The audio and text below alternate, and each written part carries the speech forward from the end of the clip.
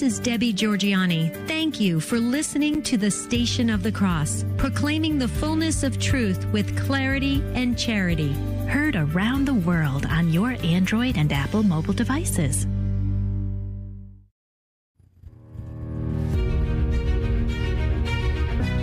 We have an unprotected class of persons in our nation being murdered by the thousands every day. Every human being is a human person, and the 14th Amendment of the U.S. Constitution says there is to be equal protection for all persons. How does this square? It doesn't. We have a constitutional crisis before us. The U.S. Supreme Court has to answer this question, and we're going to break down some of the receipts that we have on the proof of the personhood of the child in the womb. Today on The Simple Truth, I'm Jim Havens, and it's Friday with Father. That's Father Stephen Imbarrato, our co-host every Friday. And we are providing cutting-edge pro-life commentary you're not going to hear anywhere else. We consecrate everything to the Sacred Heart of Jesus through the Immaculate Heart of Mary and the pure, strong heart of St. Joseph. Always great to be with you, Father. How are you? And will you lead us in an opening prayer? Yes, I'm doing well. Let's pray. Name of the Father, Son, the Holy Spirit. Amen. Father in heaven, name of your Son, our Lord Christ, we ask the Holy Spirit down upon us, Lord. We thank you for this opportunity to come together in your name. Please, may your truth be on our tongue, on our lips, that your truth may be proclaimed. Open up the hearts and minds of those who hear us and see us, that your truth may be heard. And on your truth being proclaimed and heard, Lord, may your truth be lived, that in some small way in this hour and going forward we may bring souls to salvation and bring us an end to the scourge of abortion in our cities, our state, our country, and our culture. And we ask this through the intercession of the Blessed Virgin Mary and St. Joseph, all the angels, martyrs, and saints. In the name of the Father, Son, the Holy Spirit. Amen. All right. Very good. Thank you, Father. And again, today's topic, proof of personhood. We've got the receipts. This is part 2 of a show we did a couple of weeks ago. We are going through the Josh Craddock Harvard paper, Protecting Prenatal Persons. Does the 14th Amendment prohibit abortion? The answer is that it does, that abortion is unconstitutional. Now, Josh Craddock put this forward in the Harvard Journal of Law and Public Policy back in 2017. And when he did so, he was just a law student there at the time at Harvard University Law School. He went on to become a member of the James Wilson Institute for Natural Rights and the American Founding. He's a lawyer, and he continues to advocate for the personhood of the preborn under the 14th Amendment. And certainly there are many that came before him making this argument. Hadley Arcus, Charles Rice, many others. And then there are also those that continue to move it forward as well. We talk about the amicus brief to Dobbs quite often here with Robert George and John Finnis.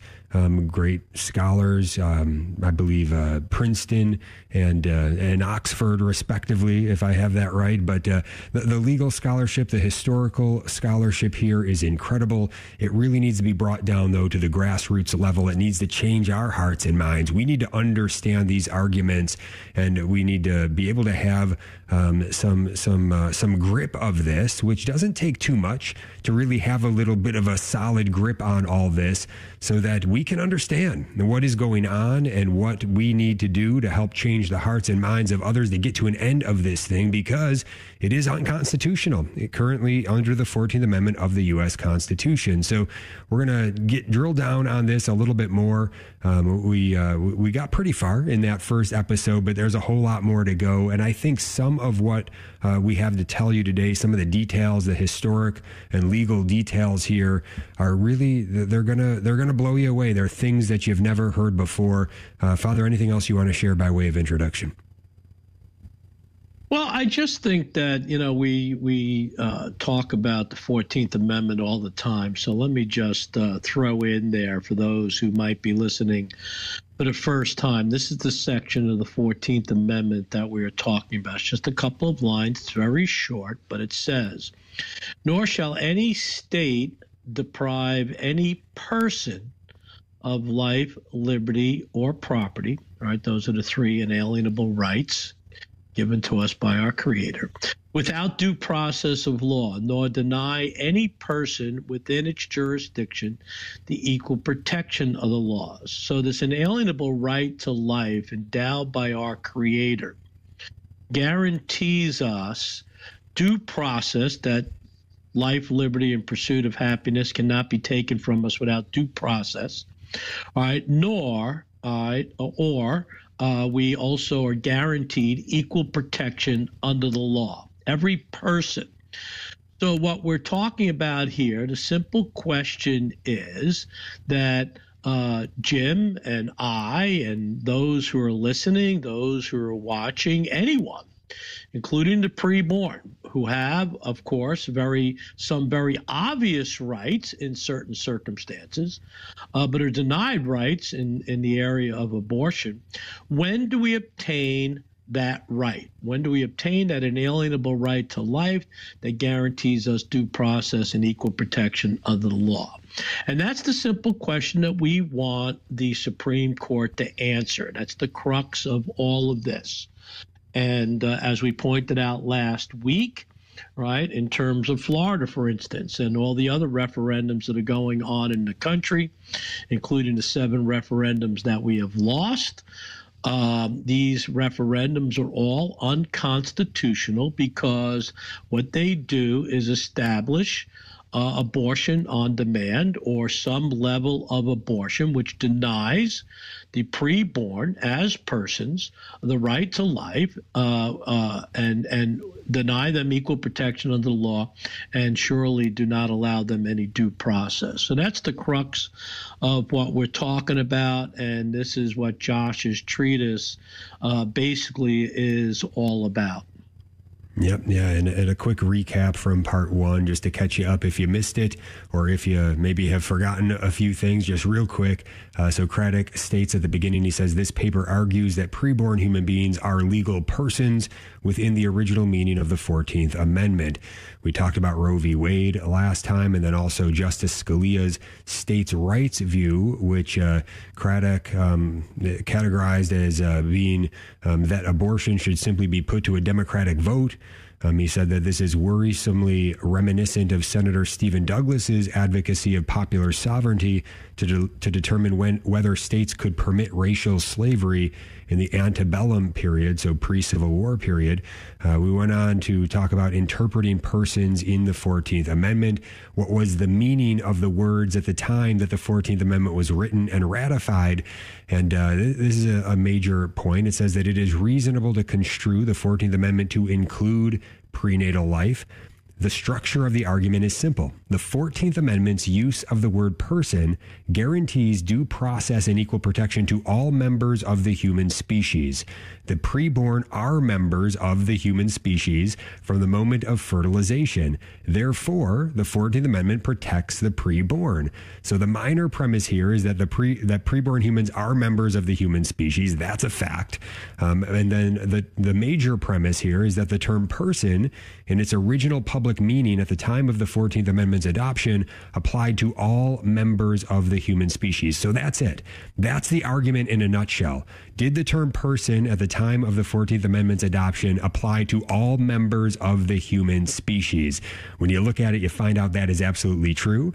And are children in the womb members of the human species? Absolutely. So it applies to them. It's really that simple. Now, there's also something here about whether states historically believed that the preborn specifically were members of the human species, but this is not dispositive, as Craddock says, although I think the argument, as you look through the facts on it, I think the historical argument is strong that they were believed to be members of the human species. There was some scientific development that occurred in all of that we have to kind of wade through, but certainly as long as they would be there and alive and existing, that people would say that they would be members of the human species. But the argument here doesn't even hinge on that, and here's why. Because just as freedom of speech protects movies and internet communication under an originalist interpretation, even though those technologies did not exist at the time of the First Amendment's adoption, person protects every member of the human species, regardless of whether individuals were recognized as members of the human family at the time of the 14th Amendment's adoption or not. And so he's going to go on to defend this major premise in three ways: textual analysis, looking at dictionaries and common legal usage, also common law precedent and inferences from state practice, and the anticipated legal application of the amendment to the extent that expected application is indicative of public meaning. So it's a bit wordy there and some legalese, but we're going to break it down for you and give you the facts on this. And what we're going to find in a basic summary here, what we're going to find is that it starts to paint a picture that nobody in their right mind at the time of the 14th Amendment thought about murdering children in the womb and stripping them of their rights and doing what we're doing today. That was unthinkable at the time. And so it was a very different mindset that was in the culture than what we have today. And then from the mindset that we have today, where the child in the womb has been so dehumanized, very different from what it was back then, people can't see it the other way around. And so which one is right is a question. But I think the absolute fact of the matter is the science shows that life begins in the womb at conception, fertilization, and every human being is a human person. And therefore, the child in the womb is a person under the 14th Amendment with a constitutional right to life. And beyond all this, taking a step back, even if there were no Constitution, right? Even if there were no Declaration of Independence, that child in the womb has a God-given right to life. And that's what the founders got right. That's what they put in the Declaration. That's what the 14th Amendment really flows from. And so this all goes back to just a common sense understanding of reality. Of course, every person has a right to life. We can't just be killing innocent people because we feel like it, or we say they're not equal to us because of this reason or that reason. Of course, that is evil. Of course, that is wrong. We're going to get Father's commentary on all this as we go, of course, as well, and get as many of the facts out to you today as we can so we can know them and share them. We'll be right back. Stay tuned.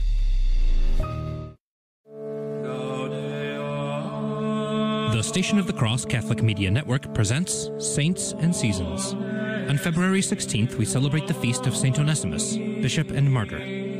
Onesimus, whose name means useful in Greek, was a native of Phrygia and a slave to Philemon of Colossae, a wealthy Christian convert and future martyr. Onesimus robbed his master and fled from Colossae to Rome, but in that great city, Providence ensured that Onesimus met St. Paul, who quickly converted and baptized the runaway slave. In his epistle to St. Philemon, Paul mentions that he is sending Onesimus back to his master, for as a Christian, Onesimus was now bound to return Philemon's stolen property. Though St. Paul did not explicitly recommend that Philemon legally free Onesimus, Philemon must have done so, for tradition relates that Onesimus eventually became a bishop. The traditional Roman martyrology agrees with the Greeks that Onesimus succeeded St. Timothy as bishop of Ephesus, and is thus the same bishop Onesimus commended by St. Ignatius in his letter to the Ephesians. According to this tradition, Onesimus was taken captive to Rome, and there stoned and possibly beheaded in the late 1st or early 2nd century. The Greeks commemorate St. Onesimus on February 15th. Also honored on this day are St. Juliana of Nicomedia, a great patroness against illness, St. Julian of Egypt and his companions, Our Lady of the Thorns, and many other martyrs, confessors, and holy virgins. For more about the saints and seasons of the Catholic Church, visit thestationofthecross.com/saints and seasons. The Station of the Cross Catholic Media Network is dedicated to answering the critical need of access to quality, consistent, professional, and proven Catholic programming.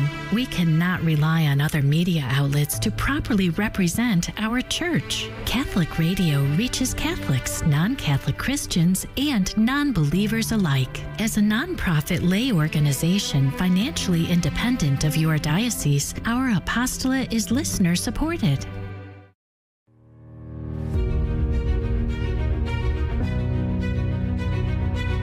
Back to the Simple Truth. Jim Havens here with Father Stephen Imbarrato. We are talking about proof of personhood. That is personhood for all children in the womb from conception, fertilization.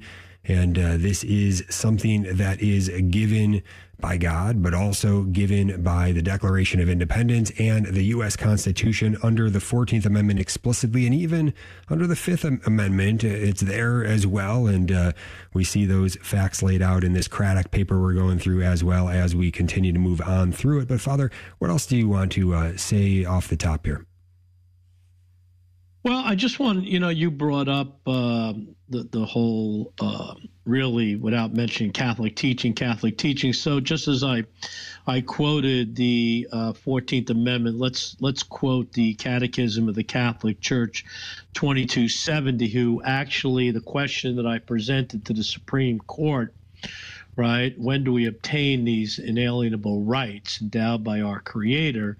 The Catechism in 2270 answers this, right? Human life must be respected and protected absolutely from the moment of conception.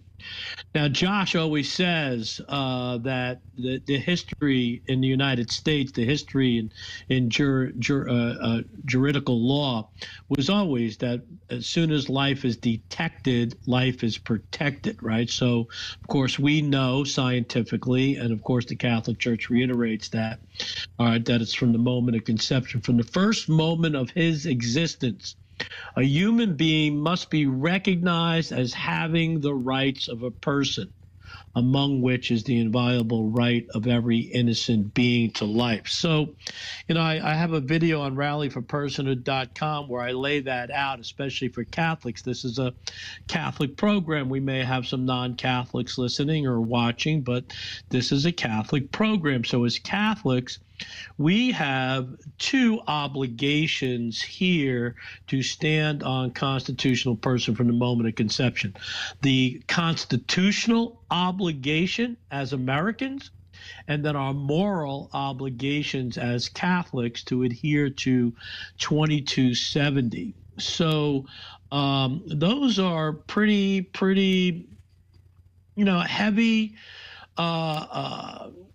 obligations on our part, right, to stand up for the preborn and to be activists in this particular regard, right? So this is the reason why you and I, Jim, are doing these programs, right? Every single week now, it's about personhood.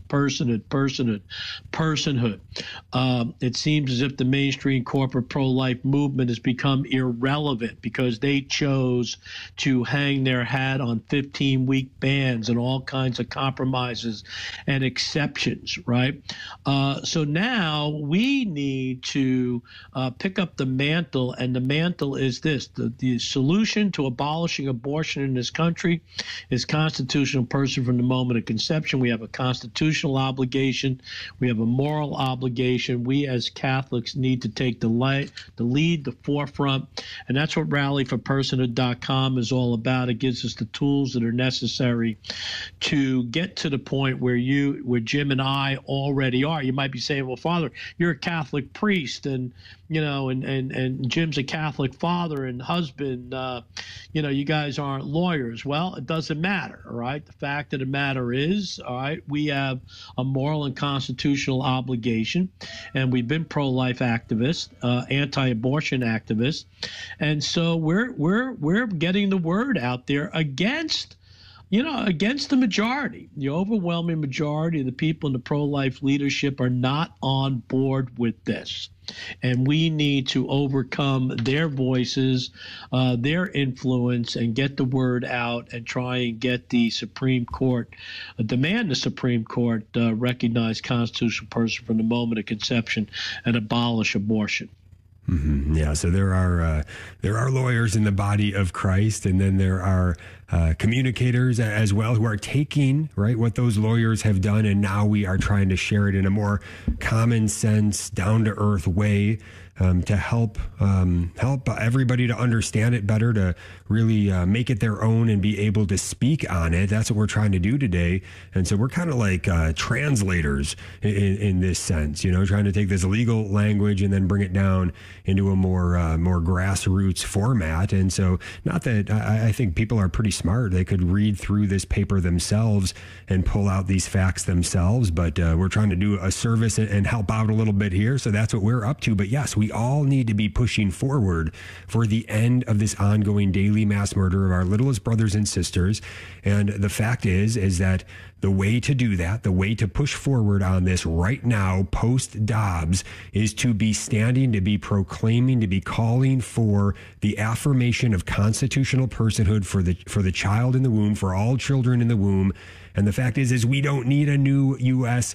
Constitutional amendment on this. We just need leaders to apply what's already there in the 14th Amendment, the U.S. Supreme Court, but all legislators can act on this. The executive branch can act on this. Any person in government can act on this, and people in any position in church and state, from the lowest to the highest level, can advocate for this. And that's what we're called to do. And it's time to do it now. So let's get to some facts to help us to be armed with more of these facts, so that when people try to question us, or for if we need to be more convicted ourselves on it, well, let's consult the facts of the matter. And I think that's going to convict us more and help us to share it a whole lot better. So in this Craddock paper, when he goes through the text and dictionary usage here, he says that according to dictionaries of common and legal usage at the time of the 14th Amendment's adoption, the term person was largely interchangeable with human being or man. In legal usage, the term person had expansive scope. It wasn't limited. It was expansive to all human beings. The principle of Blackstone's rule, we talked about Blackstone last time, was that where life can be shown to exist, legal personhood exists. And so textual analysis and examination of dictionary usage support the conclusion that the 14th Amendment protects preborn humans. And that's where we left off from last time. So now getting into this next section on common law precedent and state practice, listen to this.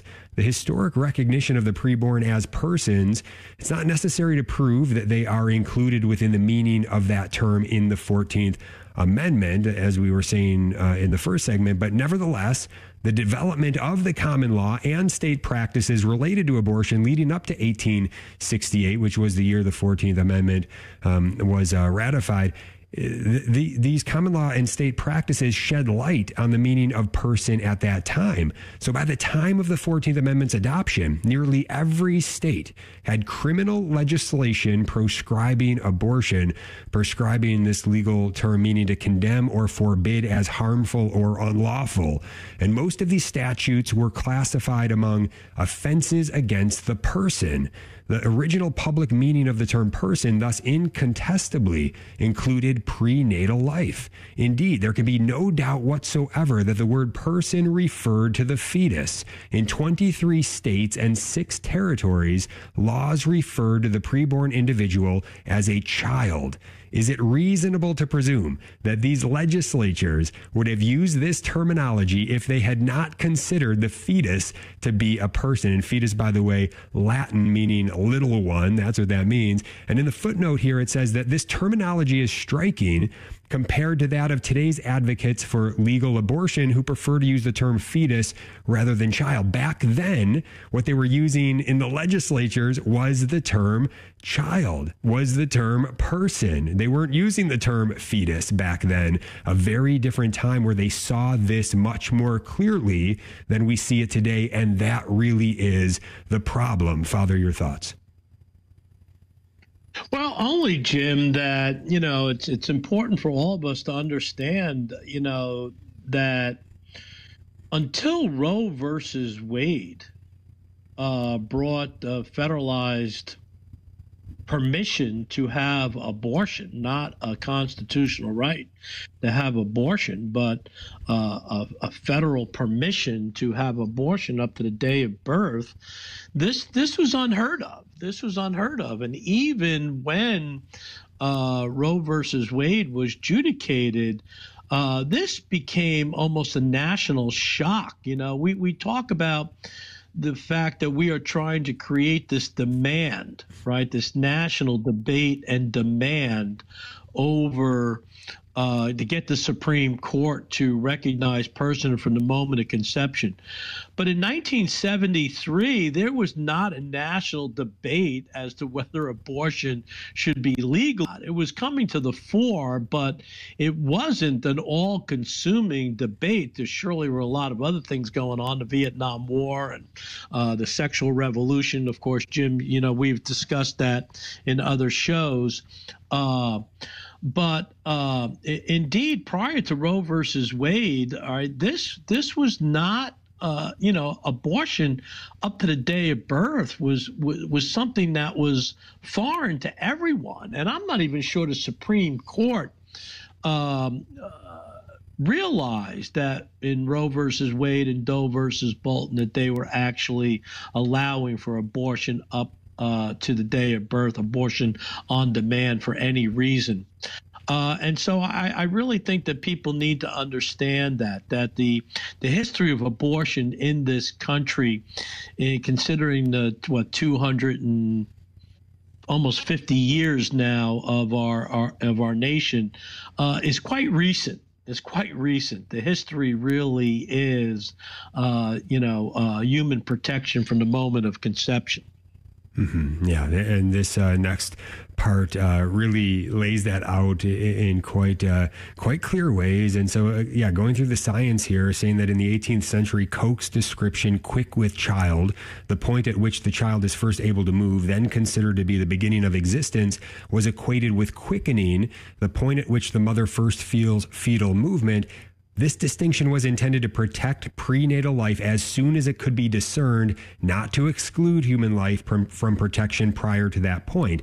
But this quickening distinction survived in common law until emergent medical science discovered that human life began at fertilization, allowing medical examiners to prove prenatal life and cause of death due to abortion with greater certainty. After this discovery in the early 19th century, British courts instructed jurors that quick with child, which had earlier meant formed and animated, now meant from the moment of conception. When determining whether to grant temporary reprieve from execution for a pregnant woman, for example, the court in Regina v. Wycherley reinterpreted common law to reflect the new scientific fact in 1838. This revision of the common law to conform to this basic principle that human life, where it exists, must be protected, informed the meaning of the term person in the United States at the time of the 14th Amendment's adoption. Thomas Percival's influential and widely circulated 19th century work, Medical Ethics, declared, quote, "To extinguish the first spark of life is a crime of the same nature, both against our Maker and society, as to destroy an infant, a child, or a man." End of quote. The American Medical Association's 1859 report on abortion considered the human being in utero a person, and it called for protection of the, quote, "independent and actual existence of the child before birth as a living being," end of quote. The Medical Society of New York in 1867, quote, "condemned abortion at every stage of gestation as murder," end of quote. In the mid-19th century, American courts began to discard the obsolete quickening rule in order to protect the unborn from the point of fertilization. So it's indicative of the national mood regarding abortion in that era. Meanwhile, state legislatures also took action to prohibit abortion from the point of fertilization. At the end of 1849, no fewer than 18 of the 30 states had enacted anti-abortion statutes. By the end of 1864, 27 of the 36. By the end of 1868, 30 out of 37. We'll be right back. Stay tuned. This is Life News Radio. I'm Jim Anderson. Abortion industry operatives who deny abortion pill reversal are apparently confused about the effect of a simple hormone, progesterone, on chemical abortions. The Dallas-based American College of OBGYNs is now admitting progesterone in birth control shots interferes with chemical abortion. Except for the case being before the U.S. Supreme Court, it sounds like an unbelievably incredible story. Filed against a vast number of federal departments, the case claims federal pressure on social media giants turned them into censorship agents opposing particular viewpoints, like the life issue. Another pro-life group, the ACLJ, says those actions both violate the First Amendment and jeopardize a fundamental aspect of American life. This is Life News Radio. The view, the accurate view of the human person changes everything. The news you hear and see pertaining to the human person has the power to inform or misinform your opinions and what you do with the gift of life and what you allow your government to do. It's why we at this station offer news on the life issue. We hope you carefully assess what you hear, read, and view. Ireland's abortion rate is skyrocketing, with last year seeing over 10,000 abortions. With similar population but decades of abortion practice, Minnesota saw roughly 12,000 abortions last year. National Right to Life's Dave Andrusko says a major fact checker is admitting that abortion laws in Texas do not allow for prosecution of mothers. Andrusko says abortion laws across the U.S. target abortion providers. And the first child was spared abortion on the first day of this spring's 40 Days for Life. Find a location near you at 40daysforlife.com. For pro-life headlines delivered to your email address daily, sign up at lifenews.com. This has been Life News Radio.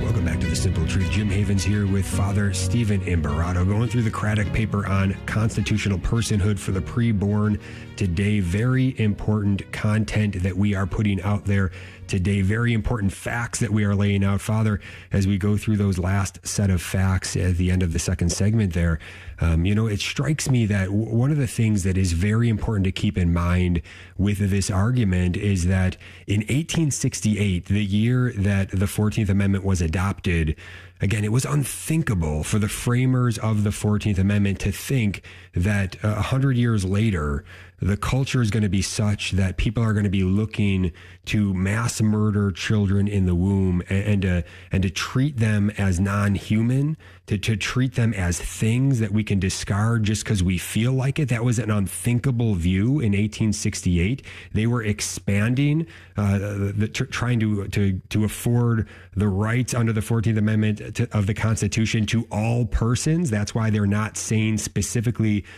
just black persons, which was the main reason behind the 14th Amendment, because of the horrible injustices that had been committed with slavery and with various acts of racism at the time. And so they were trying to root that out, but they didn't just say black persons, they said all persons. And at the time, persons would have certainly meant the child in the womb to anybody living in that period, based on the facts we laid out and more that we're going to share. They just wouldn't have thought that we were going to go down the road that we've gone down, or maybe they would have explicitly said, and by the way, this means the child in the womb, you can't murder them. But clearly that is what they were saying. But then here we are over 100 years later, but people want to just twist it to be able to do what they want to do, and they want to kill babies. So they're just going to reinterpret it the way they want to reinterpret it instead of looking back at the historical facts of what was actually going on, Father. Yeah, including the Supreme Court, right? I mean, when you think about, Josh laying out the case that as early as 1868, the same year as the 14th Amendment, right? 30 states, I think you said, had protection from fertilization in those states. It's pretty much common acceptance now that Roe versus Wade was one of the worst judicial decisions in the history of American jurisprudence, right? And Alito was commended in his opinion overturning Roe versus Wade with Dobbs, the research, the history that he went through, right? How in depth he went, but obviously didn't scratch the surface. And because if he did, and again, I believe that every Supreme Court justice knows. I believe that the Supreme Court, every justice knew back when they adjudicated Roe versus Wade that human life begins at conception. They ignored it. They lied actually about it, saying we don't need to know when human life begins to adjudicate this. But they lied. They knew when human life began because, of course, a century before they knew, right? And so, what we have here now is Josh laying out the in very simple terms for everyone to understand the blatant truth that's being ignored. And that's why, I say that even today, with the overturning of Roe versus Wade, with the Dobbs decision, the blood of every baby murdered today in the United States is on the hands of this Supreme Court, right? Because this is so obvious. This is so clear. The history is so deep, right? That there's no escaping this. And I for one am not, all right, going to shy away from saying exactly that in terms of demanding that the Supreme Court recognize person from the moment of conception, remind them that they are ignoring, right, the judicial history in the United States, ignoring science, ignoring the founding fathers, ignoring the Constitution. Most of them are Catholics, ignoring Catholic teaching, right? I mean, this is significant stuff. I mean, this is the stuff that eternal conscience is made out of, comes about from. So I think that, this is not something where Jim reading Josh or where on this show putting out a case, right? A case to protect the preborn from the moment of conception. No, what we're putting out there is the blatant reality that no one can deny. And yet, even so many on our side are denying it, refusing to face up to it. And how is that not immoral? Right. We can't let them get away with it, whether it's a Supreme Court justice, whether it's a pro-life, folks in pro-life leadership, whether it's folks, bishops, whoever it is that isn't fulfilling their responsibility with respect to these facts. We can't let them get away with it. And what I mean by that is we have to fulfill our responsibility regardless of what they do. So if everybody in the world punts, so what? We got to take the ball and run forward. Let's go. That's what we're trying to do with the National Men's March to Abolish Abortion Rally for Personhood, themensmarch.com, Rally for Personhood, rallyforpersonhood.com. Come join us at the next march and rally in Temecula, California, coming up in the first weekend of March. Bishop Strickland will be with us, and many more will be there, and many other great folks gathering together for this cause. It'd be great to have you with us there. Again, all the details at themensmarch.com. But continue to pray and work to press forward on this. But for this to be at the core of our understanding of what needs to be done right now. So again, as Craddock's laying out in this paper, Father, you mentioned it again, that 30 out of 37 states, so there were only 37 states in the Union at that time, 30 of them in 1868, the state legislators had prohibited abortion from the point of fertilization, in addition to 6 territories as well. And so it's clear that there was a general consensus treating preborn human beings as persons at the time that the 14th Amendment was adopted. If that's not a slam dunk fact, I don't know what is. It continues to say these statutes indicate that the preborn were included within the public meaning of the term person at the time that the 14th Amendment was adopted.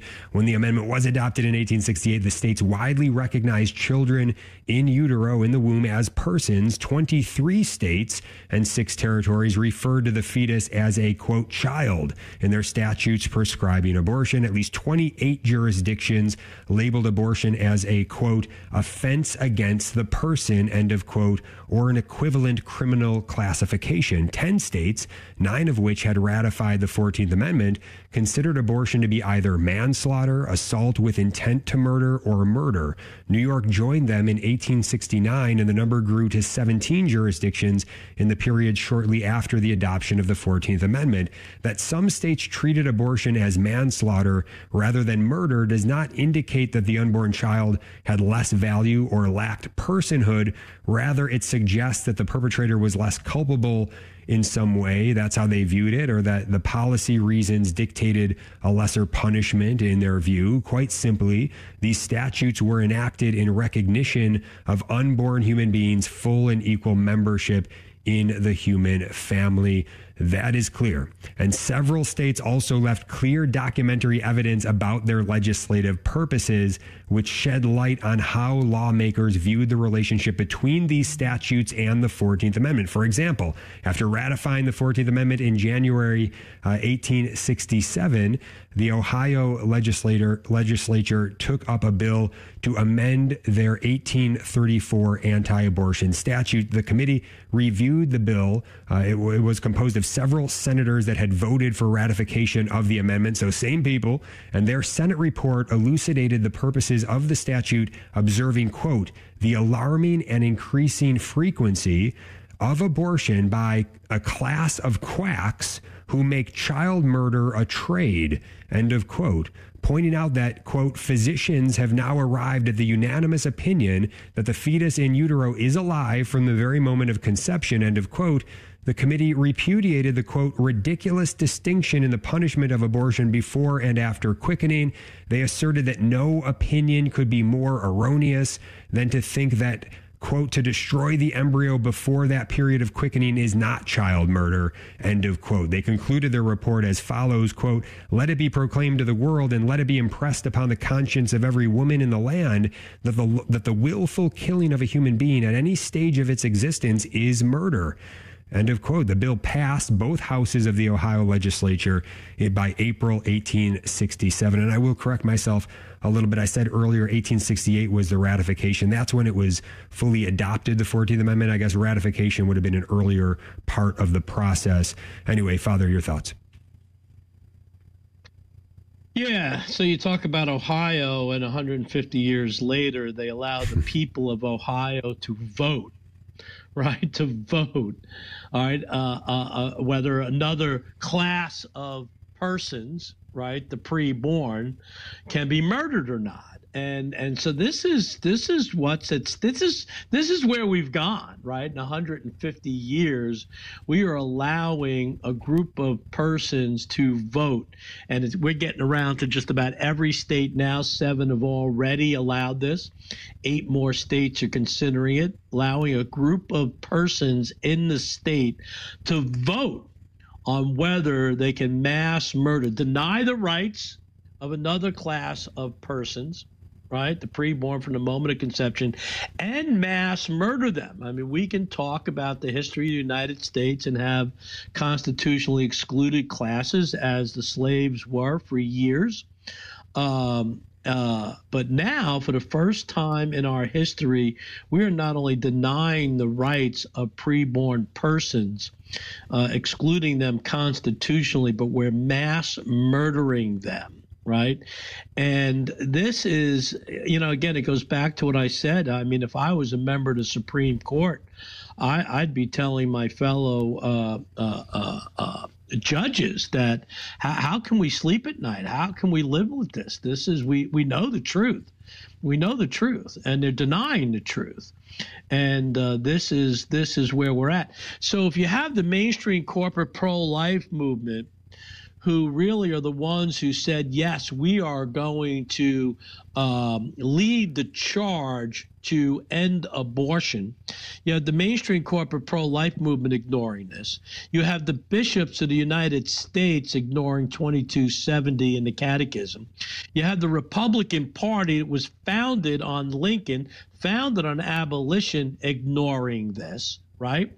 No doubt, then, we have people voting state by state by state to mass murder a constitutionally excluded class, right? Folks, those who are listening, watching, whether it's live now or on social media afterwards, it really is time. At rallyforpersonhood.com. Well, first of all, Jim mentioned it, all right? We're going to Temecula, California. We've been in the belly of the beast before, Albany, New York, Boston, but now we found a bigger beast, a wilder beast. We're going to California, Southern California, March 2nd, themensmarch.com, themensmarch.com. We need people out there.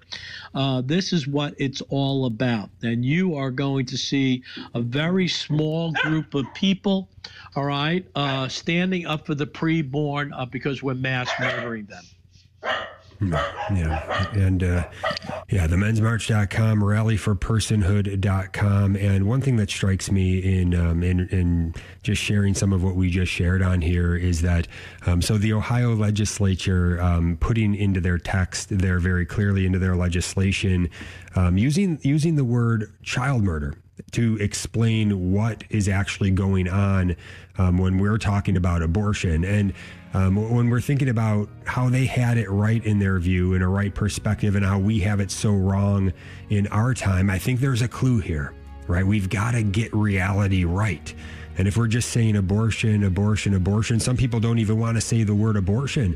They just want to say termination or women's health care. They want to hide it even more. But even the word abortion hides the reality so much. Why can't we lovingly say child murder? That's what it is.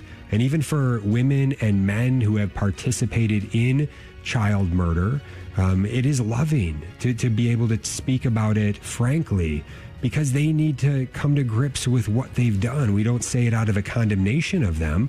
We just say it as a matter of fact. This is what it is. It's murdering a child. And it is something that anybody who has anything to do with participating in needs to repent of. But we all need to repent of what we haven't done to stop it. We'll be right back. Stay tuned. Some atheistic scientists claim we don't need God to explain the universe because science is sufficient to get the job done. But is this true? The answer is no, and here's the reason. Science could never negate the need for God because it can't give an exhaustive explanation of the universe. First, it relies on the inductive method in order to validate its hypotheses.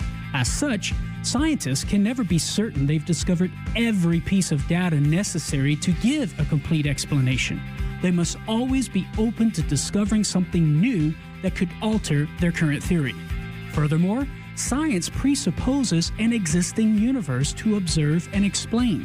Thus, it could never explain why the universe exists in the first place rather than not. Science has explanatory power, but not enough power to negate the need for God. I'm Carlo Broussard with a ready reason for Catholic Answers, Catholic.com. What you're offering and giving to me, you deserve to get back because you're offering more than I can give. I learned so much through the Stations on the Cross. I listen to the radio station daily, and I absolutely love it. I was attending the chapel and places like that, and through your programs, I was able to find out how other Protestants had come back into the Catholic Church. God bless the Station of the Cross. Donate today at thestationofthecross.com. Did you know that an unborn child begins to form fingerprints at 10 weeks of development? This feature is fully formed by the 17th week of pregnancy. Just like the unborn child's precious soul, the baby's fingerprints are unique and unrepeatable. Human life is sacred. Think about it. CoalitionForLife.com.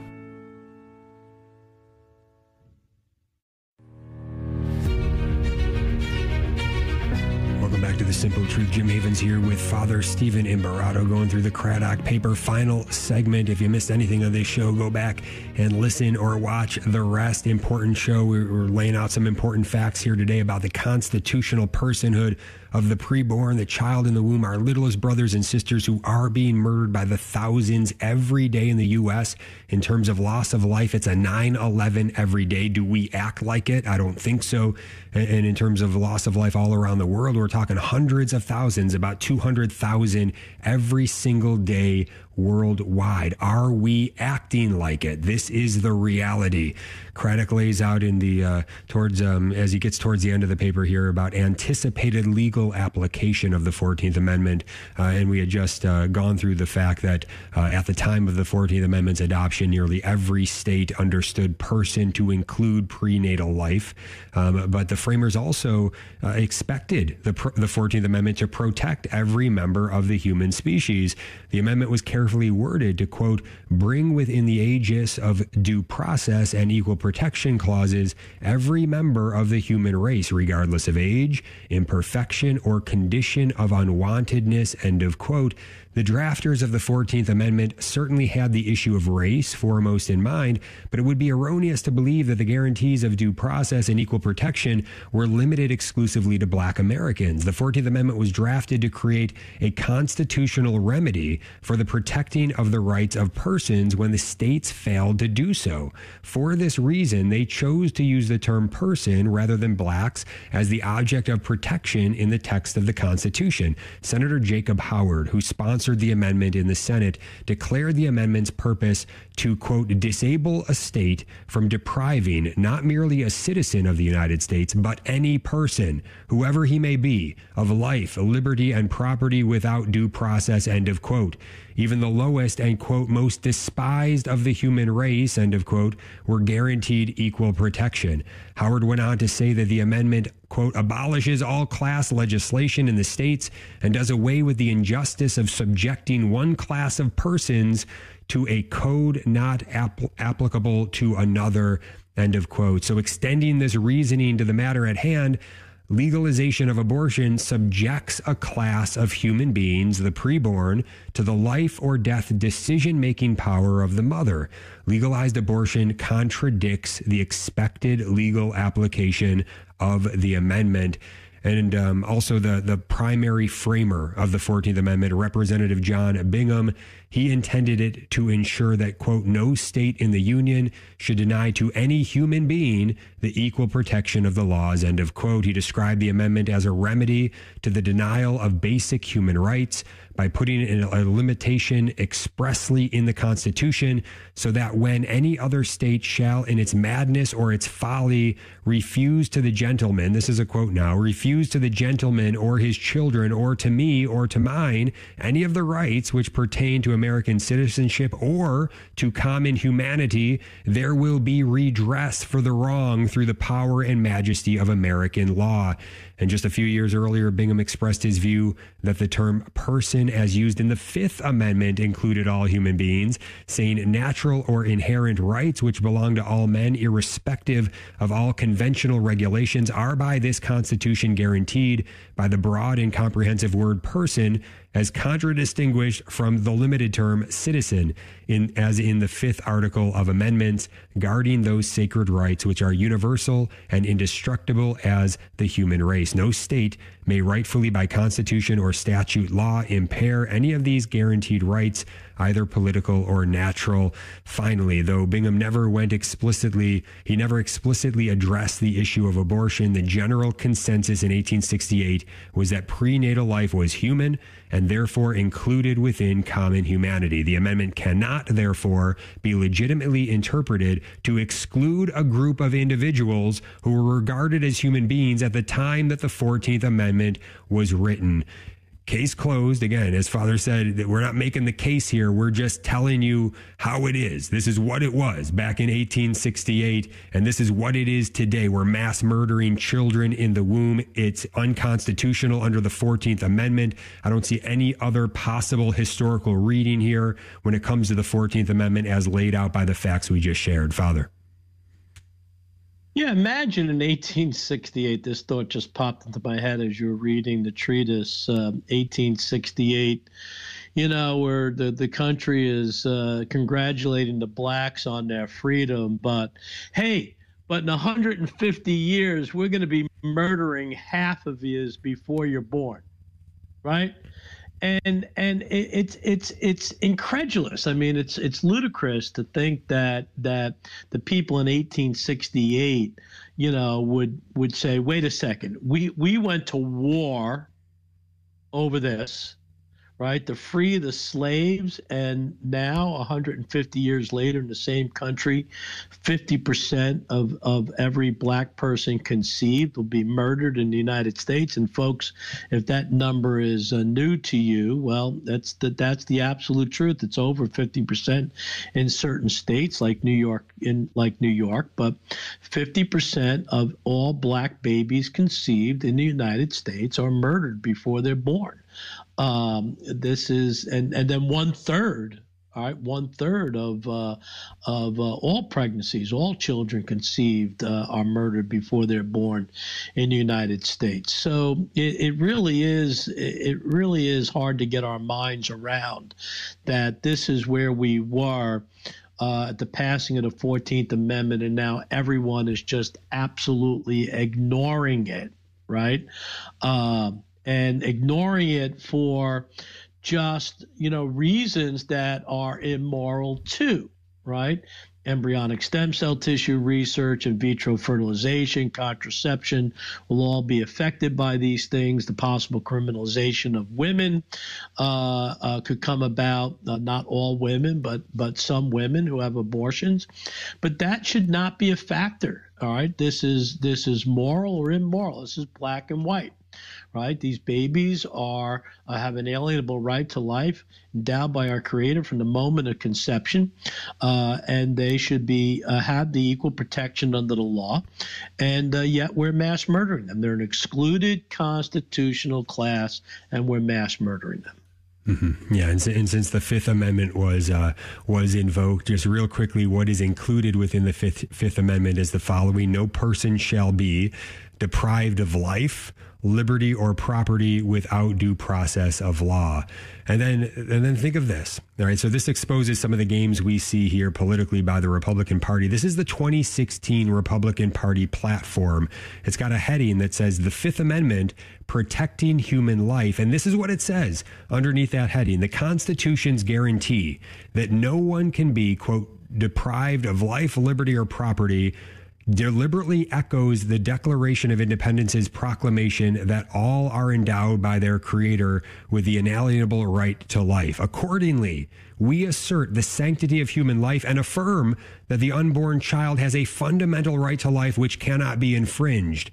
We support a human life amendment to the Constitution and legislation to make it clear that the 14th Amendment's protections apply to children before birth. So this is what is in the actual platform in 2016. Now, this platform was carried over in 2020. They didn't do anything new. They just said, let's keep the 2016 one.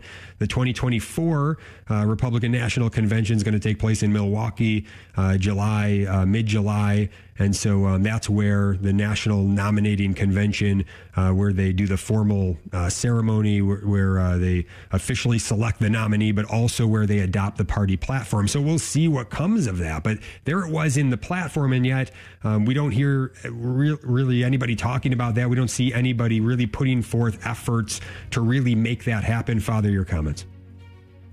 Yeah, and they mentioned that they need a human life amendment, but they have a human life amendment, right? It's the 5th and 14th Amendments, especially right. The 14th Amendment. And again, I want to reiterate to everyone, reinforce to everyone out there, we're not looking for legislation. We're not looking for an amendment. We need one court case, right? And that could be happening right here in Florida. Go to last week's show to check that out. We need one court case. That's what the Men's March is all about. TheMen'sMarch.com, TheMen'sMarch.com. The Lord be with you. May Almighty God bless. Father, Son, Holy Spirit. Amen. Go out into the world today, my friends, and give them heaven. All right. Pray and work. God bless you.